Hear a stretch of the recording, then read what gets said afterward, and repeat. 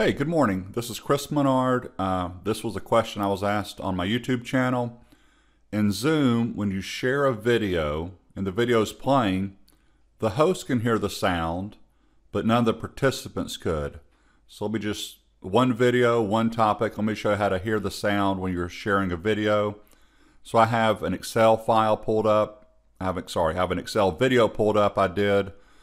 Simple interest versus compound. I want to share it in Zoom. So I'm going to quickly start my Zoom meeting. New meeting.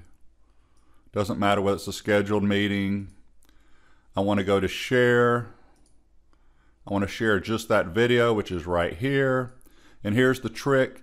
You must click on down here, share computer sound, or you'll only hear it as the host. The participants won't hear it. But let's test to see if this works. I'm going to hit share. So I'm now sharing my screen. I'm going to hit play. The future value function equals FV.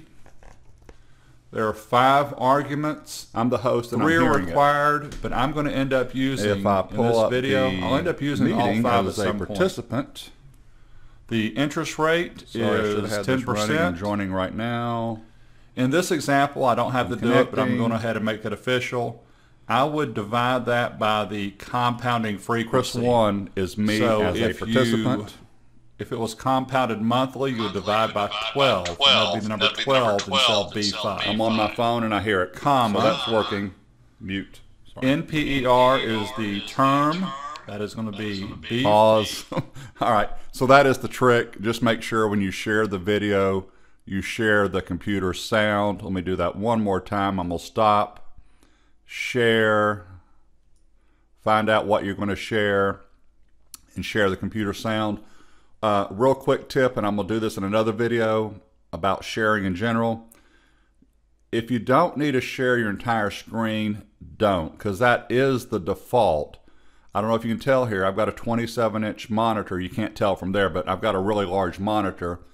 If I share my screen and people are on a 13-inch laptop screen or a 15-inch laptop screen, it may be difficult for them to see, especially if I'm sharing something like Excel or a really long Word document. So just share an application if that works, if you can get by with that. So I would share just this window. If I was sharing an Excel file, I would only share the Excel file if I had one running. Anyway, thank you.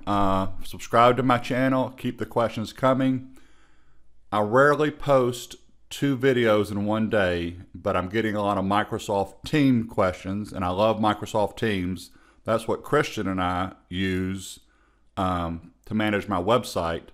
We're coming up with a video tonight on Microsoft Teams, sharing your screen in Teams. Thank you. Have a good day.